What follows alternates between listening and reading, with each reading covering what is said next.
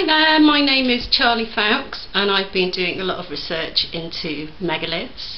They're not really my field. My degrees are in English Lit and Computing. That's what my Masters is in. So a very different area for me to be researching into.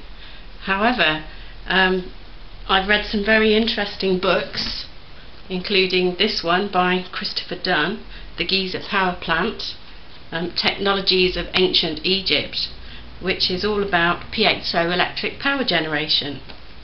So thinking, yes, pyramids are big stone structures. What else is a big stone structure? It immediately struck me that Stonehenge and many of the other megalithic sites are similar. So I decided I would buy myself a voltmeter and go out and see if I could get any results to prove that these stones actually generate a real energy which is tangible, i.e. electricity. And you might be thinking, how is it that stone can actually generate electricity?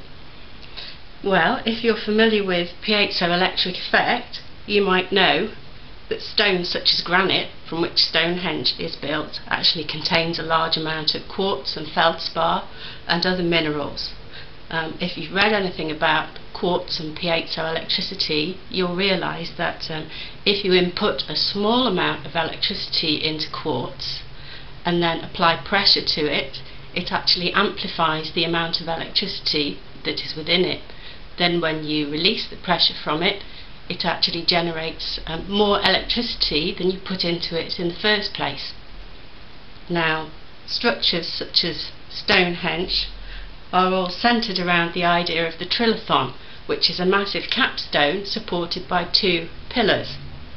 So you have an enormous weight. Some capstones, the one at Ligwy that I saw, 25 tons, which is an amazing amount of pressure to exert onto these trilithons, the orthostats, the upright stones. So where are the orthostats getting their initial charge? Because as I've said, the quartz actually needs a certain amount of electricity in it to start with.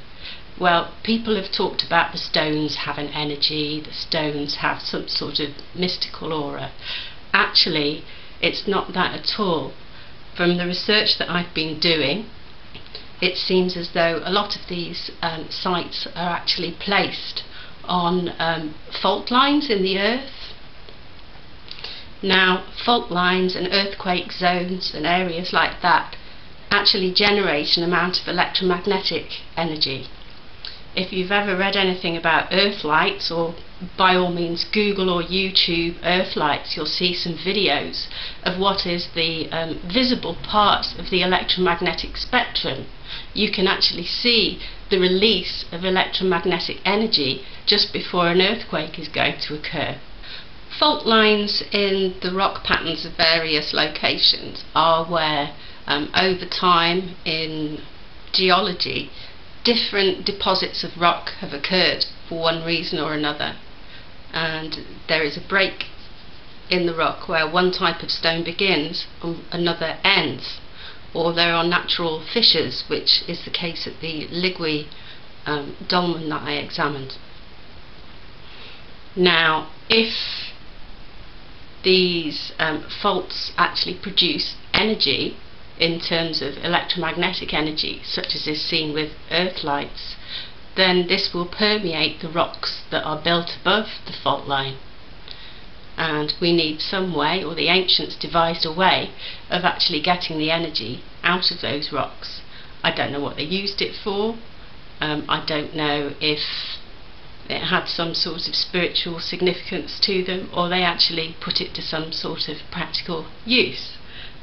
We don't know that. All that I know is that when you play music to the stones, the electricity actually comes out, and you're probably thinking, well, that's a bit strange, how does that work?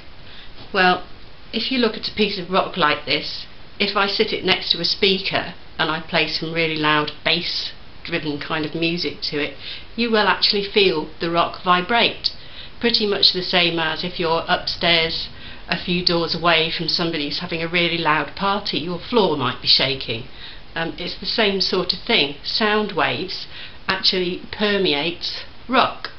So what they do, I'm thinking, is allow the crystals to resonate, and that produces the release of the pressure slightly, so tiny that you can't even see it, but allows for the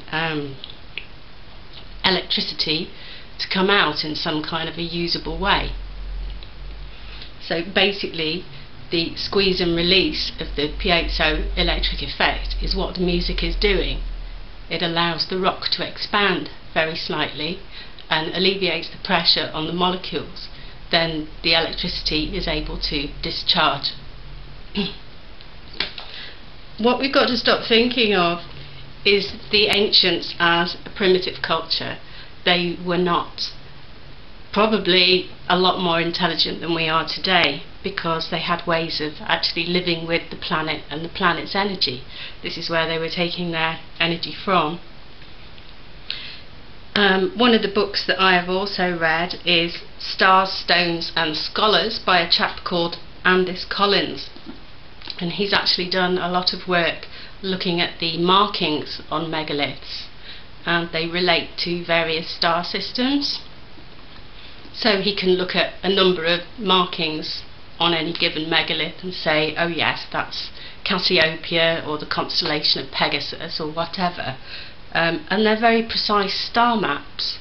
Also the geographic location of the various megalithic monuments, for example, the ones in the Russian Caucasus, also are placed according to various star systems, stars within those star systems. Andis has done a lot of work on that, and I have to say his research is pretty convincing.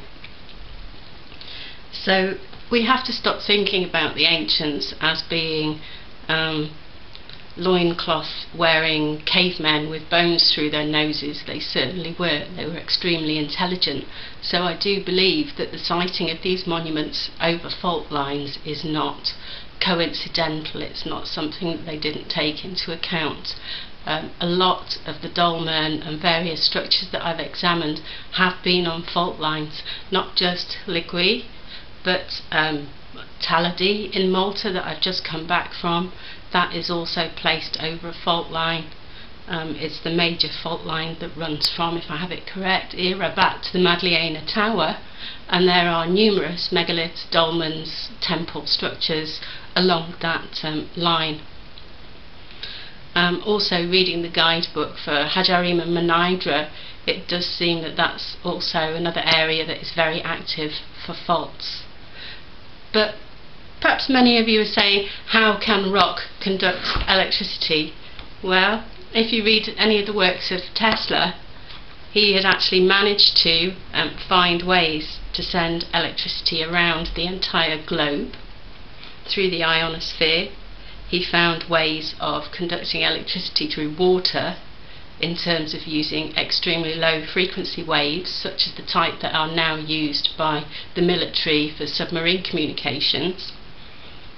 It's very possible, and certainly what I've shown you with my videos with voltmeters are actually examples of the stones actually outputting something that is tangible in terms of electricity. From my recent work in Malta, it does seem as well that there's an electromagnetic component in this. We got some readings that indicate that. So it's not as crazy an idea as it first sounds, especially if you consider that the ancients were not primitive. They were very intelligent.